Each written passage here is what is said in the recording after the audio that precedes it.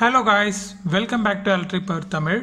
In the video நம்ம என்ன பார்க்க போறோம் அப்படினு கேட்டிங்கனா Soldron ஓட microsoldering station versus Maxx pamma ஓட microsoldering station இது ரெண்டுத்துக்கும் இருக்கிற டிஃபரன்ஸ் என்ன அப்படிங்கறத technical aspects as well as practicalாவும் இத நம்ம யூஸ் பண்ணி பார்க்கலாம். ஓகே, இப்போ இந்த ரெண்டு ப்ராடக்ட்டோட டிஃபரன்ஸ் என்ன அப்படிங்கறத பார்க்கலாம். ஃபர்ஸ்ட் இதோட பவர் கோட நம்ம செக் பண்ணலாம். So ரெண்டு பவர் கோடும் கம்பேர் பண்ணும்போது Maxx pamma பாத்தீங்கன்னா 2 pin plug கொடுத்திருக்காங்க, Soldron பாத்தீங்கன்னா 3 pin plug கொடுத்திருக்காங்க. So இதுல வந்து எர்த் பாயிண்ட் எக்ஸ்ட்ரா கொடுத்திருக்காங்க. So அடுத்ததா பாத்தீங்கன்னா இது வந்து thickness, இந்த வயரோட thickness பாத்தீங்கன்னா ரொம்பவே சின்னதா இருக்கு. So இதோட வயர் thickness பாத்தீங்கன்னா கொஞ்சம் பெருசா தான் இருக்கு. ஓகே, so இப்போ இந்த மைக்ரோ ஸ்டேஷனோட அவுட்டர் பாடி என்ன மேனுஃபேக்சரிங் அப்படின்றத பார்க்கலாம். ஸோ Soldronல பார்த்தீங்கன்னா மெட்டல் அவுட்டர் பாடி கொடுத்துருக்காங்க with powder coated, and Maxx pammaல பார்த்தீங்கன்னா பிளாஸ்டிக் அவுட்டர் கொடுத்துருக்காங்க. ஸோ அடுத்ததாக இதோட சைஸ் பார்த்தீங்கன்னாவே உங்களுக்கு தெரியும், இது ரொம்ப வந்து சின்னதாக இருக்குது. ஸோ இது வந்து ரொம்பவே பெருசாக இருக்குது. ஓகேவா, சைஸ் பெருசாக இருக்குது. ஸோ இதோட வெயிட்டு வந்து ரொம்ப ஜாஸ்தியாக இருக்குது. ஸோ இதோட வெயிட் வந்து ரொம்ப கம்மியாக தான் இருக்குது. பட் ஆனால் ரெண்டுத்துலையுமே வந்து 15 watts அப்படின்னு போட்டிருக்காங்க. ஸோ இதில் இவங்க என்ன சொல்லியிருக்காங்க அப்படின்னு பார்த்தீங்கன்னா, இவங்க யூஸ் பண்ணிக்கிற டிரான்ஸ்ஃபார்மர் வந்து ஃபுல்லாக வந்து காப்பர் வவுண்டட். ஓகேவா, காப்பர் காயில் சுற்றின வைண்டிங் தான் எல்லாமே. ஸோ இதில் வந்து அலுமினியம் காயில். ஸோ அதனால தான் வெயிட் கம்மியாக இருக்குது, கேஜி கம்மியாக இருக்குது. So weightless. ஓகேவா, ரொம்பவே வெயிட் கம்மியாக இருக்குது, பார்த்தாவே உங்களுக்கு தெரியும். ஸோ அடுத்ததாக பார்த்தீங்கன்னா ரெண்டுமே வந்து பிளக்இன் பிளக் அவுட் டைப்பு தான். ரெண்டுமே வந்து எடுத்துக்கலாம். ஓகேவா, திரும்ப ஃபிக்ஸ் பண்ணிக்கலாம். ஸோ ரெண்டுமே வந்து பிளக்இன் பிளக் அவுட் டைப் தான். ரெண்டுமே வந்து 12 volt டிசியில் ஒர்க் ஆகிற சால்ட்ரிங் ராடு தான். அண்ட் அடுத்ததாக பார்த்தீங்கன்னா சுவிட்ச் ரெண்டுத்துலையுமே இருக்குது. ஸோ அடுத்ததாக வந்து நம்ம வாட்ஸ், அதாவது ஹீட்டை வந்து வேரி பண்ணுறதுக்கு வந்து 2 நாபு கொடுத்துருக்காங்க. அண்ட் அடுத்ததாக இதோட பேக் சைடில் பார்ப்போம். ஸோ பேக் சைடில் பார்த்தீங்கன்னா Soldronல பார்த்தீங்கன்னா ஒரு ஃபியூஸ் கொடுத்துருக்காங்க 200 milliamps, அதாவது 0.2 amps ஒரு ஃபியூஸ் கொடுத்துருக்காங்க ஃபார் சேஃப்டி பர்பஸ். அண்ட் இந்த சைடு பார்த்தீங்கன்னா எந்த ஒரு சேஃப்டியும் கிடையாது. So no fuse.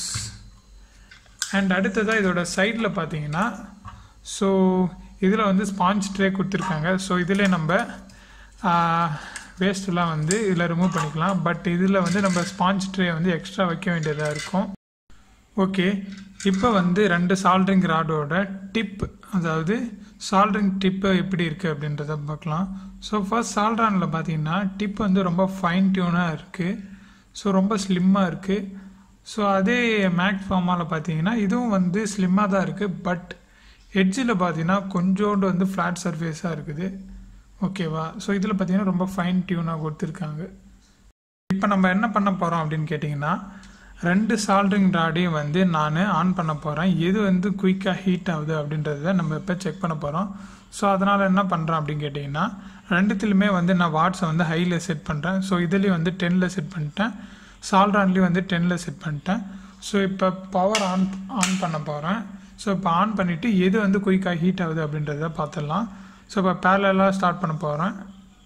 ஓகே, இப்போ நம்ம இந்த ஃப்ளக்ஸில் வந்து டிப் பண்ணி பார்ப்போம் எது வந்து குயிக்காக வந்து ஹீட் ஆகுது அப்படின்றத. வாவ், பார்த்தீங்கன்னா உங்களுக்கு தெரியும், ரெண்டுமே வந்து ஃப்ளக்ஸ் வந்து குயிக்காகவே ஹீட் ஆகிடுச்சு. ஸோ இந்த பக்கம் Soldron பார்த்தீங்கன்னா கொஞ்சம் வேகமாகவே ஹீட் ஆகுது அப்படின்னு சொல்லலாம். ஓகேவா, ரெண்டுமே வந்து மோர் ஆர் லெஸ் ரொம்ப ஃபாஸ்ட்டாக தான் ஹீட் ஆகுது.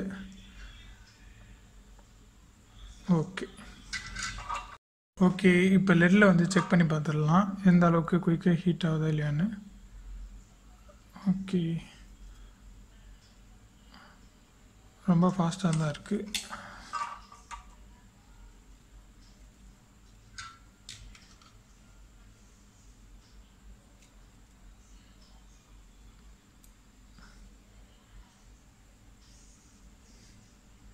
ஓகே, ரெண்டுமே நல்லா ஃபாஸ்ட்டாக தான் வந்து ஹீட் ஆகுது. ஓகே, ஓவராலாக வந்து இது ரெண்டுத்துக்கு இருக்க மேஜரான டிஃப்ரென்ஸ் என்னென்ன அப்படின்றத பார்த்துடலாம். ஃபர்ஸ்ட் பார்த்தீங்கன்னா Soldronோட பவர் கோட் பார்த்தீங்கன்னா 3 pin plug கொடுத்துருக்காங்க. ஸோ Maxx பார்த்தீங்கன்னா 2 pin plug கொடுத்துருக்காங்க. ஸோ சேஃப்டி வைஸ் பார்த்தீங்கன்னா இதுதான் வந்து பெஸ்ட்டாக இருக்கும். Soldron தான் வந்து பெஸ்ட்டாக இருக்கும். ஏன்னா ஃபியூஸ் கொடுத்துருக்காங்க. ஸோ இதில் வந்து ஃபியூஸ் இல்லை, எந்த ஒரு சேஃப்டியும் இல்லை. ஸோ ஃபஸ்ட்டு வந்து சேஃப்டி ரொம்பவே முக்கியமான விஷயம். ஸோ அதில் Soldron தான் வந்து பெஸ்ட்டுன்னு நான் சொல்லுவேன். அண்ட் அடுத்ததாக பார்த்தீங்கன்னா இதோட அவுட்டர் பாடி. ஸோ அவுட்டர் பாடி பார்த்தீங்கன்னா இது மெட்டல் ஃபினிஷிங்கில் இருக்குது, இது பிளாஸ்டிக்கில் இருக்குது. ஸோ இது பிளாஸ்டிக்கில் இருக்கிறதால வந்து ஷாக் ப்ரூஃப். ஸோ இதுலேயும் வந்து மெட்டலில் கொடுத்துருந்தாலும் powder coated with earthing point இருக்குது. ஸோ அதனால் இதுவே வந்து ஷாக் ப்ரூஃப் தான். ஸோ அடுத்ததாக பார்த்தீங்கன்னா இதோட வெயிட் பார்த்தீங்கன்னா இது ரொம்பவே அதிகமாக இருக்குது. ஸோ இது கம்மியாக இருக்குது. பட் நம்ம எலக்ட்ரிக்கலில் வந்து வெயிட் கொஞ்சம் ஜாஸ்தியாக இருந்தால் தான் வந்து நம்ம ஆடட் பெனிஃபிட். ஏன் அப்படி சொல்கிறோன்னா, வெயிட் ஜாஸ்தியாக இருக்குது அப்படின்னா அது மோஸ்ட்டாக பார்த்தீங்கன்னா காப்பர் வைண்டிங்காக இருக்கும். ஸோ வெயிட் கம்மியாக இருந்தால் அது அலுமினியம் வைண்டிங்காக இருக்கும். ஸோ காப்பர் தான் வந்து பெஸ்ட் கண்டக்டர், ஓகேவா, when compared to aluminium. So அடுத்ததாக பார்த்தீங்கன்னா இதில் வந்து ஸ்பாஞ்ச் ட்ரே கொடுத்துருக்காங்க. ஸோ இதில் ஸ்பாஞ்ச் ட்ரே வந்து கொடுக்கல. அண்ட் அடுத்ததாக பார்த்தீங்கன்னா இதில் வாட்ஸ் கம்பேரிசன் வந்து ரெண்டுமே 15 வாட்ஸ் தான். அண்ட் அடுத்தது இதோட ஹீட்டிங் பொறுத்த வரைக்கும் ரெண்டுமே வந்து ஃபாஸ்ட்டாக தான் ஹீட் ஆகுது. இது பார்த்தீங்கன்னா கொஞ்சம் ரொம்ப ஃபாஸ்ட்டாக ஹீட் ஆகுது, இதோட கொஞ்சம் ஃபாஸ்ட்டாக ஹீட் ஆகுது அப்படின்னு சொல்லலாம். ஏன்னா பார்த்தீங்கன்னா இதோட வாட்ஸ் வந்து அதிகம். ஸோ இதில் வந்து 15 வாட்ஸ்னு கொடுத்துருக்காங்க, பட் இதில் வந்து கொஞ்சம் கம்மியாக தான் இருக்குது. ஏன் எதை வச்சு சொல்கிறேன் அப்படின்னு கேட்டிங்கன்னா, ஸோ இதோட வெயிட் கம்பேரிசனை வச்சு தான் சொல்கிறேன். அண்ட் அடுத்ததாக பார்த்தீங்கன்னா இதில் பார்த்தீங்கன்னா கொஞ்சம் டிலே நம்மளுக்கு தெரியுது, மைனியூட்டாக அதை அப்சர்வ் பண்ணோன்னா கொஞ்சம் டிலே தெரியுது. ஸோ அடுத்தது பார்த்தீங்கன்னா ரெண்டுத்தோட டிப்பு பார்த்தீங்கன்னா இது ரொம்ப ஃபைன் டியூனாக இருக்குது. ஸோ இதுவும் ஃபைன் டிப்பாக தான் இருக்குது. பட் இதோட எட்ஜில் பார்த்தீங்கன்னா கொஞ்சம் வந்து ஃப்ளாட்டாக கொடுத்துட்டாங்க. ஸோ அதனால என்ன ஒரு சின்ன டிஸ்அட்வான்டேஜ் என்ன அப்படின்னு கேட்டிங்கன்னா, நம்ம இதை வந்து மொபைல் பிசிபியில், ஸோ இது போல் மொபைல் பிசிபியில் நம்ம ஒர்க் பண்ணும்போது பார்த்தீங்கன்னா சின்ன சின்ன ஐசிஸ்லாம் வந்து ரிமூவ் பண்ணிவிட்டு ஜம்பர் கொடுக்குற மாதிரி வரும்.